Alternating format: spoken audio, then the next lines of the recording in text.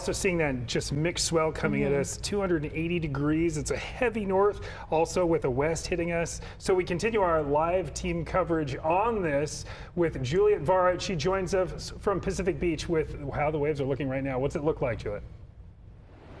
Jamie, when that surf starts to kick up, I'll tell you that lifeguards say the #1 mistake by beachgoers is getting too close. They want to get close. They want to take the perfect picture, but don't do that.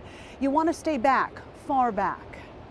I'm trying to get a hold of PD over more. They're on a hot call right now. It was a busy Wednesday for Lieutenant Jacob Magnus and his team of lifeguards in Mission Beach. In the last 20 minutes, we've had 2 pretty critical rescues. Our cameras were rolling when lifeguards swam to rescue a swimmer in distress.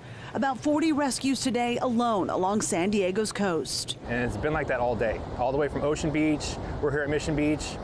All the way up in La Jolla. Everyone's making rescues right now. The next 4 days, lifeguards will be bumping up staffing, arriving earlier, working later. Swells are predicted to produce 9 to 12-foot waves, with some as high as 15 feet. I don't recommend anyone that's not an expert surfer to come out. You know, if you're in the intermediate, thinking you're advanced, this is not the time to come out and surf. Advice these beginner surfers vacationing here in San Diego plan to take. I don't know what to expect. Other people stronger than me are not going. I'm not going to risk it. Even advanced surfer Jonathan Cochran says he likely will play it safe too. I don't know. I'm going to see it. Probably not if it's too big. For beachgoers, lifeguards advise to stay off the beach, keep away from cliffs, and watch Mother Nature churn from afar.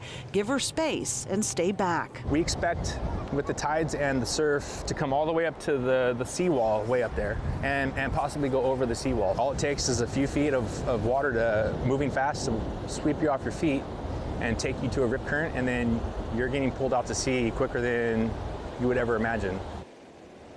Yeah. Incredibly dangerous. Spots like La Jolla Cove and Sunset Cliffs, of course, as you know, are great spots to catch a view. But again, they are incredibly dangerous. So be careful. Lifeguards say they are going to do what they can to keep people off the beach in the coming days. And here in Pacific Beach tonight, things are calm. That's likely going to change tomorrow. Live tonight in Pacific Beach, I'm Juliette Vara, Fox 5 News.